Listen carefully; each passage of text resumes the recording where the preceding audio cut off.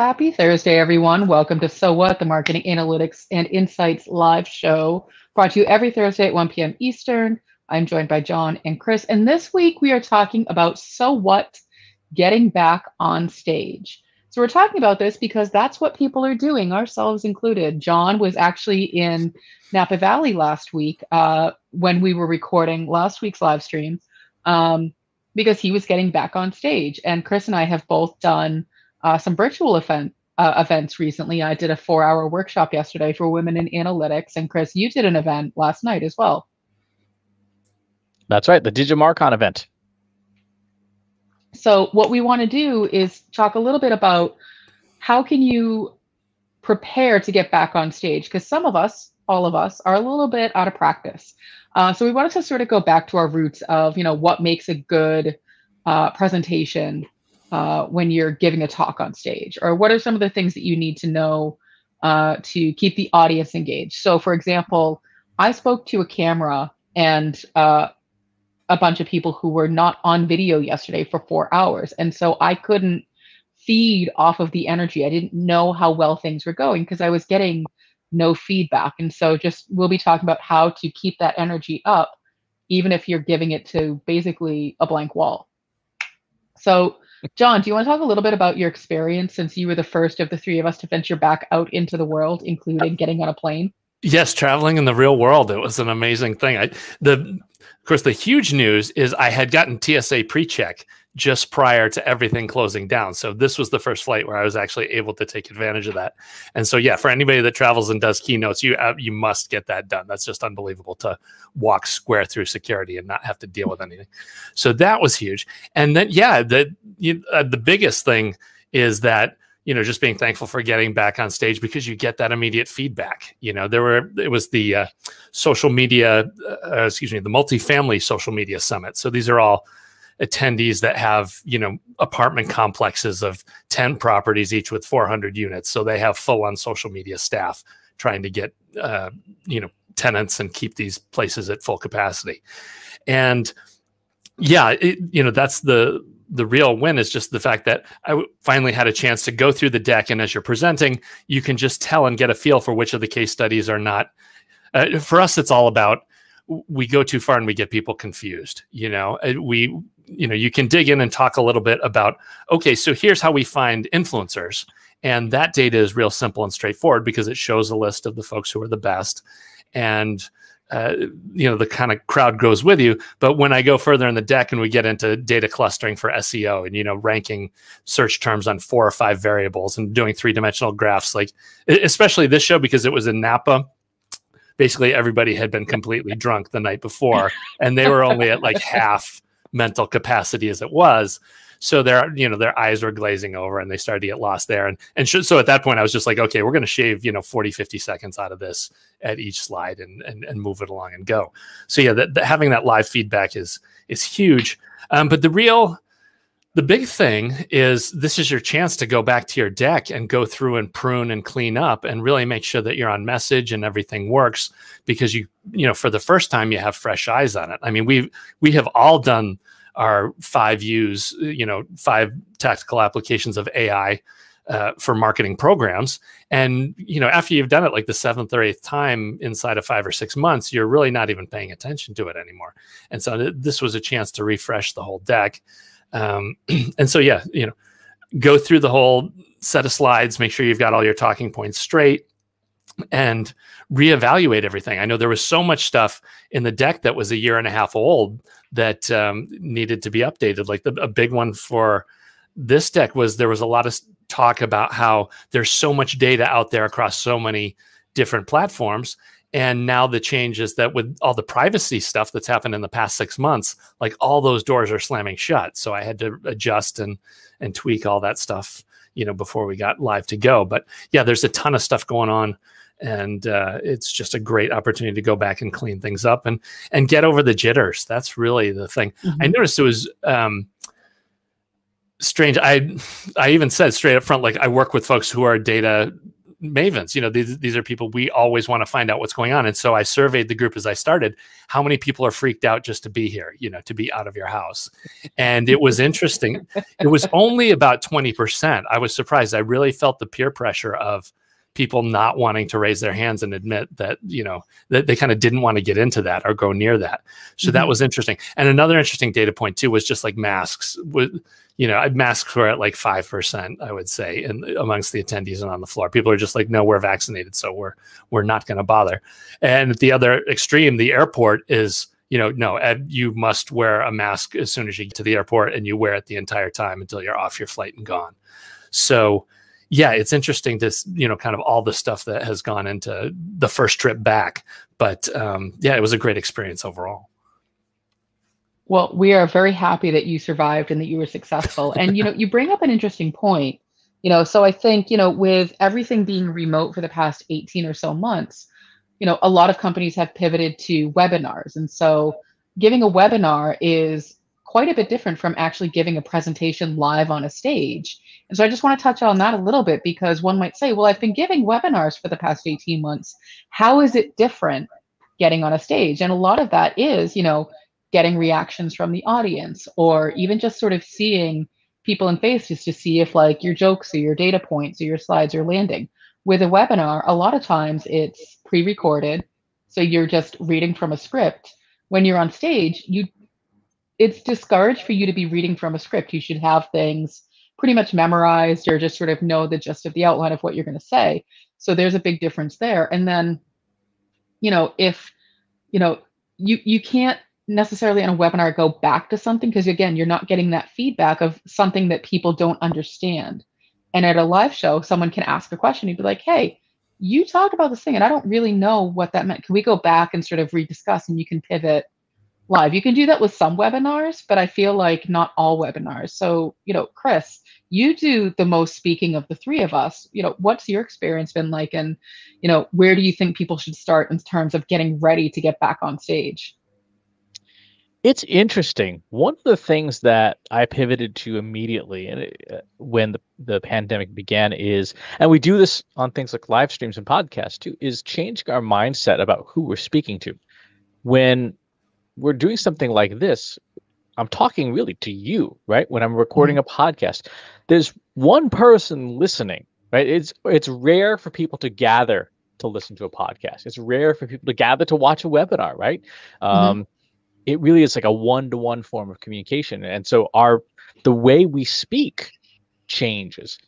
Like the type of interaction we're having now, the type of interaction you and I have when we're recording In-Ear Insights is very much a true conversation, one person talking to one person. When you're on stage, there are multiple people. Like it's one of those pet peeves when whenever a podcast says, "Hey, everybody," like, who are you talking to? It's just me. I'm like, who's this everybody? As a listener. But on stage, there isn't everybody. It's 5 people in the room. It's a group of people, and so you have to change to some degree how you speak to those people to say, hey, everyone, right? Because there's you and you and you and you there, and I see you back there playing Galaga. Thank you. I was like, I don't get it. It's fine. Comics nerd thing. Don't worry about it. Exactly. But how we address an audience does change. Not only just the feedback, but just in terms of acknowledging the situation that the audience member is in. And that's a part, that's universal marketing. Understanding when you write an email newsletter to somebody, you don't address it to, hey, you guys, or hey, everybody, right? It's one person's reading a thing. So it is a letter from you to that person. And so as speakers, we have to keep in mind what the experience of the audience is and try and be as audience centric as possible. And it's tough. I know early on in my speaking career, I did a terrible job because I was so focused on myself that I could not put myself in the position of the audience member. It's, seeing from their seat, what does this look like from the audience? How does this sound? One of the most valuable things you can do as a speaker, and I would strongly suggest that you do this when you get back out on the road, is set up a camera and video yourself speaking. Ideally, set it up so there's enough of the audience, like even just like heads, on the bottom, like Mystery Science Theater, to be able to get a little bit of audience reaction. But watch yourself on stage and see what are the things that you do that, as an audience member, could bother you. Are there things? Do you have like verbal tics? Like, do you say or or like all the time in a speech? Does that litter your public speaking voice? It's okay in a conversation. It's okay. Like if you and I are talking, me to say, yeah, I don't know. But on stage, there's a different expectation. And so we have to please video yourself. When you rehearse, turn on a webinar platform and just video yourself speaking and see what it looks like. See how you sound. You may find some things like, oh yeah, I constantly do that thing. I didn't even know I did that thing. The other fun thing to do is replay the video at like 8x speed, because you'll see little ticks that show up when it's highly compressed that you don't see it at normal speed. Like, oh, why do I keep doing that thing all the time? Like, what is that? So it's interesting that you bring up that specific thing. So yesterday, as I mentioned, I gave a workshop, and so I was virtual, but everybody else was in person. So they were sitting in a room together watching the workshop. And when I was preparing, I was thinking through a lot of those tics that I know that I have. And I made sure that I like had my hair like tied down, pulled back, shellacked, whatever you want to say, so that it wasn't a distraction to me. Because as soon as I sort of feel that tickle, I'm immediately like brushing my hair back and brushing my hair back and brushing my hair back.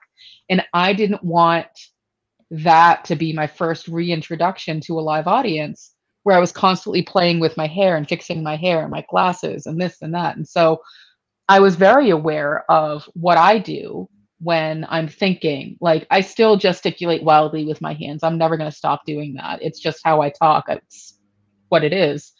But I didn't want there to be those verbal, like those physical tics of like, I have to play with my hair. I have to play with my hair. So it's, it's definitely, as people are getting used to being in front of other people, you're absolutely right. Being aware of what you do. Something that always makes me nuts when people are giving talks is standing directly in front of the slides. So like you have the slides projected behind you, and on a webinar, you're off to the side. You're that little video box off to the side. At a live setting, you can walk, in front of your slides, you can walk to the other side of the stage. And sometimes people just stand right in front of the slide. So if you're trying to take a picture of what's going on, you're just getting the speaker cutting off the slide. And so being aware of where you are physically, do you pace? Do you stand still? How natural do you look? Are you aware of how big the stage is? It actually reminds me, we were joking last week, John, before you were about to go on the plane, you were like, I need to wear my shoes to see if they are going to fall apart or not. And a lot of us haven't worn proper shoes other than like flip-flops or sandals or sneakers in a very long time. So all of those calluses that we've built up on our feet for our nice dress shoes are completely gone. So you probably want to wear them around the house for a little bit before you road test them like on stage for the first time, so you're not limping around with a lot of sores on your feet.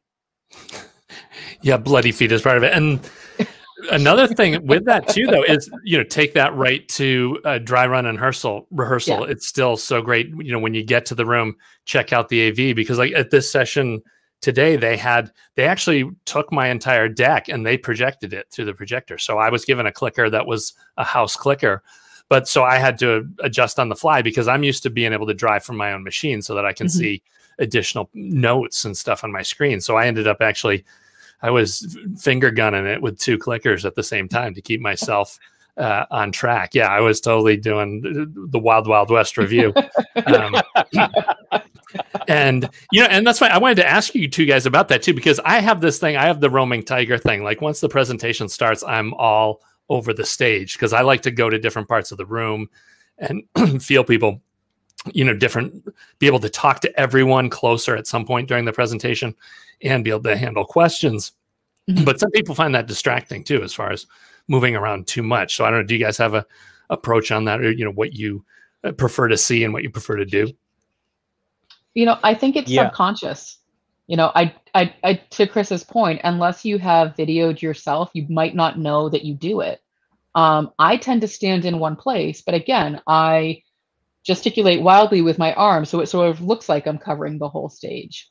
But yeah, I tend to stand roughly in one place, maybe pace around like a little bit just because my feet get tired. But I'm not, like you said, like a wild cat stalking the stage. I used to wander around a lot on stage until I read Michael Port's book, Steal the Show. And he's a theater and movie trained actor. And one of the things he was saying is that if your movements on stage are not intentional, they're distracting.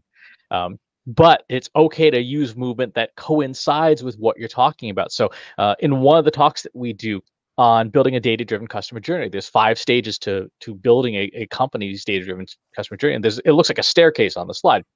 And so there's what's called blocking, which is where you stand and you essentially move left to right, taking a step with each stage so that your movement is in sync with the visual behind you that says, you can see as logical progression, then you reset to where your next point is. To break myself of that habit of pacing too much, because it was a lot, to the point where like at some point I was eventually going to fall off the stage if I didn't. Laura Gassner-Otting told me, practice in your rehearsals standing on a chair. You can't go anywhere. You can still turn and face and address different parts of the audience. And there is a rhythm to that, like focusing on parts of the room by design. But by standing on a chair, you can't really go anywhere without injuring yourself. So it's a really good, if you feel like when you watch the replay of yourself, if you look like you're just back and forth like the Flash on the stage, then you probably should try the chair thing and see, okay, does this make a difference? It's hard if you're used to pacing. It's hard to figure out how to sort of settle down that energy, but once you do, it removes a lot of distraction. And as a side benefit, if you are shooting video from like your phone or whatever on stage, it's a lot easier to get a good shot because you're not constantly wandering in and out to the edges of your phone frames. Right? You plant the device, you say, this is where I'm going to stand, and you catch it. And as long as you get your little camera set up, say, this is it, and that's where I'm going to be. And then you get a much better video out of the event. Unless you're John Wall. I was just saying, I need to chime in here, being an expert on videoing speakers. I've done a lot of talks, and no one will ever see them. I have an uninterrupted record of about 10 Trust Insights keynote fails. The favorite one was when I caught Chris at Talkwalker, and it was the camera had flipped into time lapse mode, and I didn't mean it. So you could watch Chris's whole 40-minute presentation in like 2 minutes and 30 seconds. It was just like it was the running around like crazy. But yeah, that is, you bring up a great point in that blocking is the key to that, especially for that digital customer journey slide, because that's one of those slides where it's so complicated. Just you moving along and being able to say, look at this stage here, that totally does pull. But I wanted to go back to Katie as far as, so you did 4-hour virtual session, which is just completely glutton for punishment. Yep. What kind of stuff were you able to do to hold, folks engaged and kind of keep it moving, because you didn't have that in the room, kind of let's break for water or coffee and real questions? It was, I'll be honest, it was challenging, but at the end of it, I was exhausted and I went to bed last night with a really bad sore throat from talking for 4 hours. I still have it. I'm a natural introvert. And so in order to do something like that, especially for 4 hours, you really have to, smile when you're talking, force yourself to smile when you're talking to really sort of bring the energy. You have to make sure that your posture is such that you feel like you're sitting up straight and really being like, I guess basically what I'm trying to say is you have to, if your natural energy is at like a 6, you have to bring it up to a 15 and keep pushing yourself to keep that energy up there, especially if you don't have any sort of reaction to feed off of to know if you're doing well. So I actually built in, John, you gave me this really good tip that helped me tremendously, not only to slow down, but to give me an opportunity to breathe, recollect myself, and drink some water while I was speaking. But I gave myself little visual cues on, every like 5 or 6 slides. And it was just this little dot in the corner of a slide. And that was my visual reminder, like, okay, let me pause here. Does anyone have any questions? I'm going to take a sip of water. Do you want me to go back to anything that I've been talking about? And it was a pretty quiet room. I knew that people were there. I knew they weren't just like, not paying attention. I knew that, they had shown up for a reason, but I don't think it was a group that was confident to ask questions in real time. Or maybe it was just a lot of information and they didn't know what the questions were. So I still wasn't getting that feedback. And so what I did, and I give both of you a lot of credit for really helping me prepare. You both individually went through the deck with me while I walked through, is I was able to, have questions ready basically. So how on webinars, they're like, oh, can you send us like 3 or 4 questions, like seed questions or, plant questions. And so with that, I made sure that I did that and be like, well, okay, so one question that I typically have when I think about this kind of thing is this. And so, even if nobody else was going to participate, in some ways, I was participating with myself. I was playing 2 roles. I was the host of the thing, but I was also an audience member feeding myself information and giving myself energy and participating. And it's a lot of work. I'm still kind of tired from it, but you have to prepare for something like that because you can't rely on the audience to give you that kind of energy or feedback. One of the other things that we have to remember too is what we've been doing. We've had a certain level of visual clarity that we've enjoyed for the last 18 months that goes away at an in-person event. So this is an example of a customer journey analysis map, right? This is readable if you're sitting at your desk, right? This is not so readable when you're 40 feet away from it, in row 36 of the audience. And it's a much more difficult thing to see. So as you're starting to design things like slides and stuff, you may want to switch to simpler visualizations, make stuff bigger, make text more obvious, because it can be very, very challenging to have things that we're used to having, like, on a webinar, you can lean closer to the screen. You can lean closer as an audience member, but probably shouldn't. The person in front of you will not be happy with you. So as we look at all of our slides, we have to go back to and remember that slides are supplemental to our talk. They are not the talk themselves, right? It's perfectly okay just to have a big, bold visual of some kind that doesn't stand on its own. It doesn't have to, because you are there as the speaker to provide the context. So, this is a picture of a CVS receipt. This is from our dashboards talk. And the narrative that goes with this is to say, like, that top part there is the relevant information. That's what I bought at CVS. That bottom part is all the crap that they add onto it. And so when you're building dashboards and when you're building slides for presentations, what is essential? And then what can you get rid of? What John was saying earlier about, going back through your slides. Yeah, go back through your slides and say, okay, are there things in my slide deck that I don't need? Like on this slide here, all those sub bullet points, I'll probably get rid of them because I don't need them there, and they're very difficult to read when you're far away. We're trying to reduce things down to just basic shapes. Having visuals like this are much easier for people to process than something that looks like that.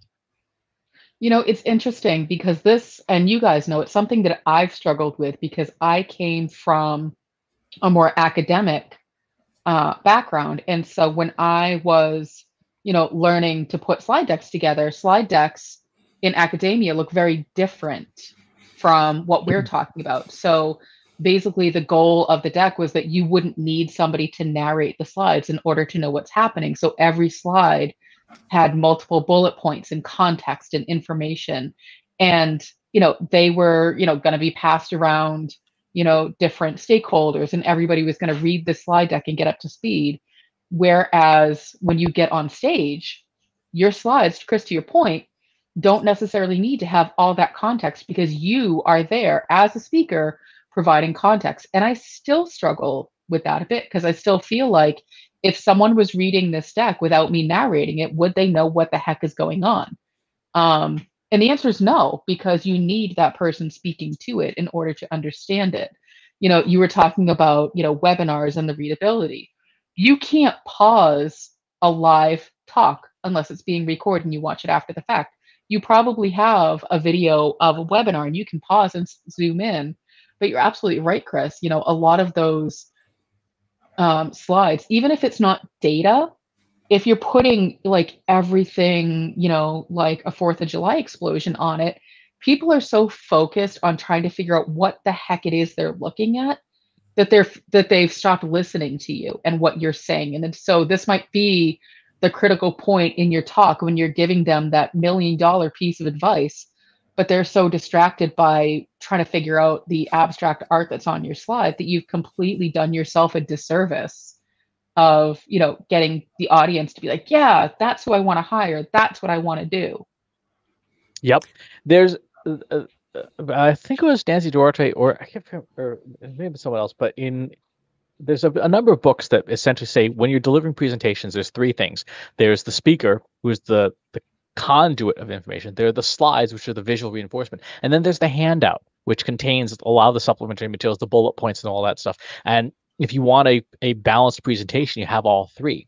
Now, as a speaker for marketing purposes, it's actually a really good way to go because the handout becomes the download. Like, hey, if you want all the supplementary materials, go to wherecanIgettheslides.com, right? And encourage people to download the thing there so that they get the benefit of it. Now, one other thing that's really important that we don't do nearly enough of in conferences, but we have had the luxury of during the pandemic, is the fact that conference software like Google Meet and stuff like that has closed captioning built in, so it is accessible for people with disabilities.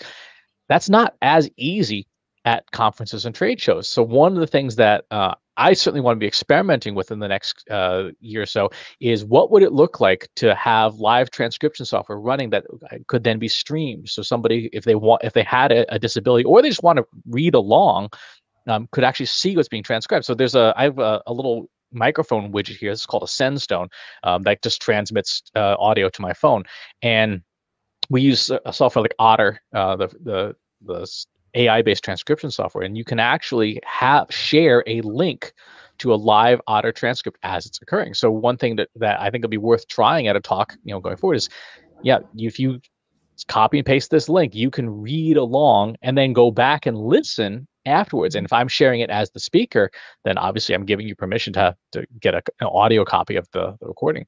But a lot of folks with differentially abled folks have had more accommodation during the pandemic because of the necessity of accessibility software in conference software than they do in real life. You just glossed over, but I really want to hammer this home. This is like special value to folks that are on live here. The wherecanIgettheslides.com is huge. If you have that in your deck and that goes up, we've had shows where we get 20 or 30 leads come in within an hour or two of the show. We find out who in the audience is interested. And so instead of, hoping and praying that they follow up with you in the coming week, or they read the email you send them when every other vendor on the show is going to be sending 35 emails. You just cannot beat that to cut through the clutter. Yeah. We should point out that that's our URL. Yes, we own that. You need to come up with your own cool phrase. But I think that that's a really important point is, the nice thing with a webinar is it's already built online. And so you have, a website to point to, you have a URL to point to. With a live show, as you're on stage, you don't necessarily have that. So you need to make sure that you're remembering very easy and simple calls to action. So if our call to action was, now, if you want to learn more about us, go to trustinsights.ai/youtube/contact/12345/987/John. No one's ever going to remember that. So give yourself a little bit of a leg up and create some kind of a vanity URL. And so what John just mentioned is a vanity URL that we've created that redirects back to our website. And we make sure we update the landing page and the deck itself with whatever, is being promoted at that time. And to that, so one of the things that we were doing beforehand, and if you're new to speaking, this might be, a new piece of advice for you, is whenever we knew we were going to get on stage, you have to be sort of prepared for the worst. And so what we would do is we would pre-record the session going through the slides. So if I'm doing, a 50-minute talk on change management and I'm going to be doing it live on stage, probably the week or maybe a few days before, I'm going to sit down at my computer and record myself going through that talk for a couple of reasons. One, so that I can have it ready up on our website immediately when the talk is finished. So if people want to go get it, I'm not waiting on the conference to send me the video and the recording and then I can put it up. People have forgotten about it, because the second they walk out of that room, they're on to the food trucks, they're on to the next talk, they're on to like catching up with their friends. They've already forgotten about you.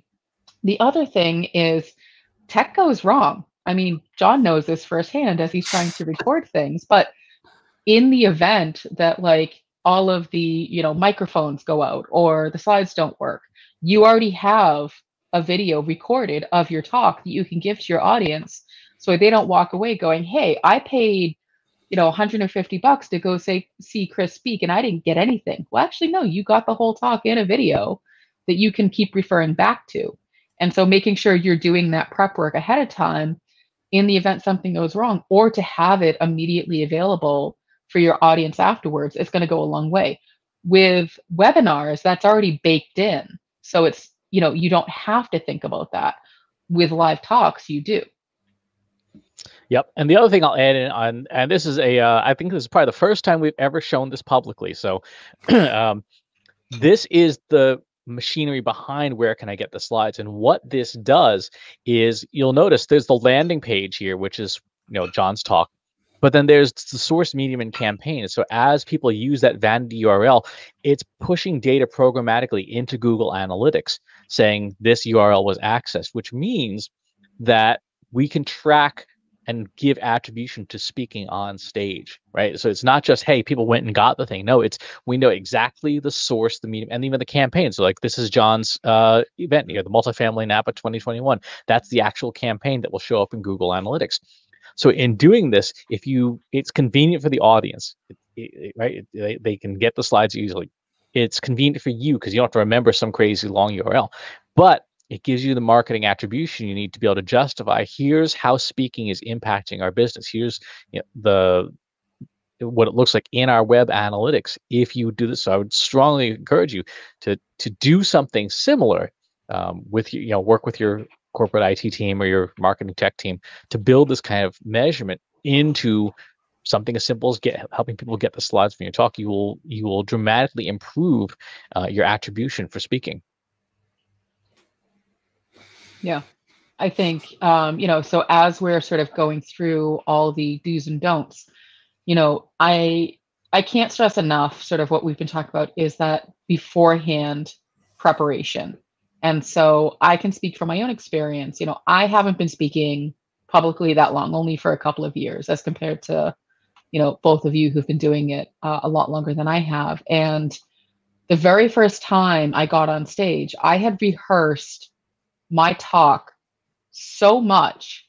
I was giving that talk in the shower. I could give that talk using different accents. My husband was so tired of listening to me just suddenly burst into sort of almost like show tunes, be like, hey, did you know? And I would just start to give the talk. And he was like, oh my God, just please stop. But I knew it so well that I wasn't trying to anticipate what slide is going to come next. I could do the talk without the slides in case the tech failed, but also it gave me the opportunity to relax a little bit and feel like I could focus a little bit more on my stage presence versus the information that I was trying to convey. Because once you get up on stage, even if you're a seasoned pro, the nerves do kick in, and it's a very different experience from giving a webinar sitting at your desk in your home.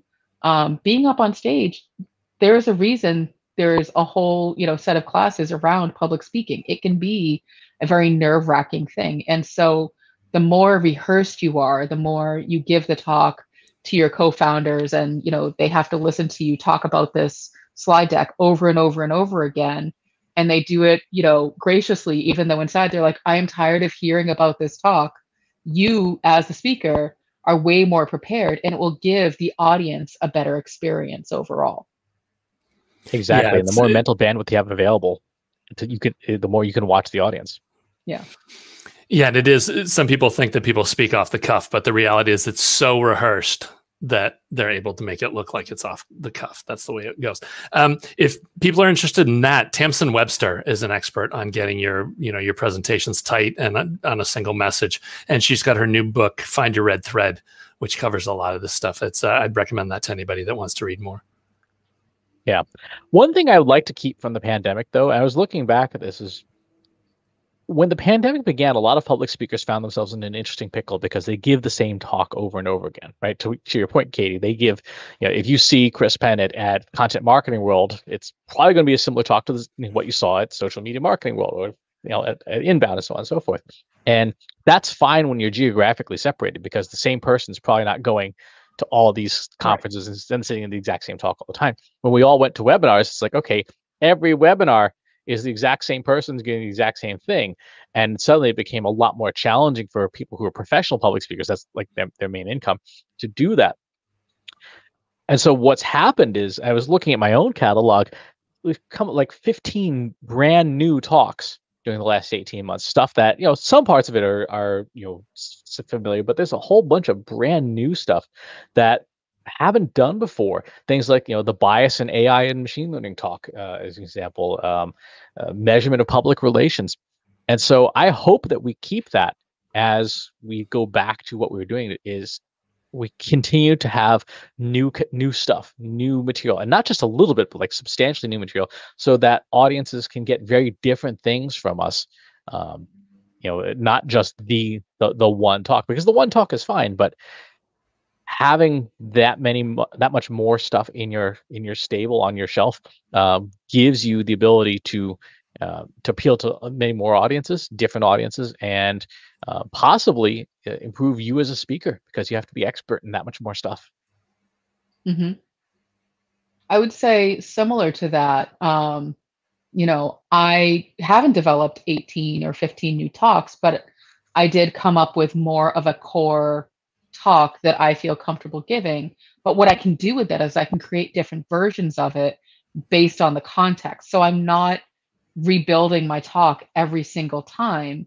I'm taking the same foundational talk and I'm saying, okay, now I can apply it to content marketers. Now I can apply it to marketing and AI. Now I can apply it to this and that and the other. So I tried to build it in such a way that it would be flexible enough to give to those different audiences, so that, Chris, to your point, I'm not just giving the same talk over and over again, but I'm changing it and adapting it to the type of audience. Exactly. Yeah, Jay Baer did that very successfully with his book Utility, which is a fantastic read, even though it's 7 years old, still relevant. But then he had utility for real estate, utility for this, utility for every vertical, and just tweaked just enough to be relevant to that audience, but really a masterclass in how do you adapt your content as a speaker to your different audiences. Exactly.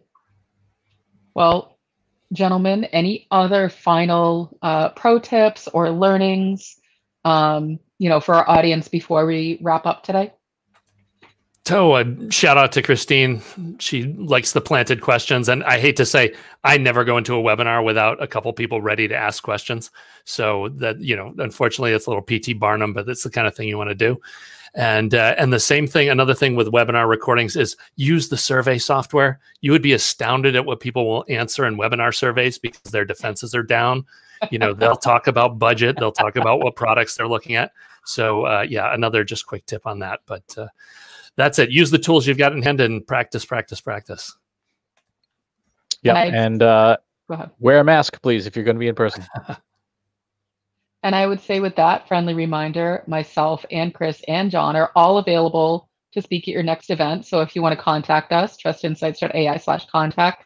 We are all professional speakers. We are happy to come speak to your audience, and we'll tailor our talks to whatever industry or vertical you are in. And I'll destroy the video for it, guaranteed. Exactly. At least you know what you're getting. All right, folks. See you next time.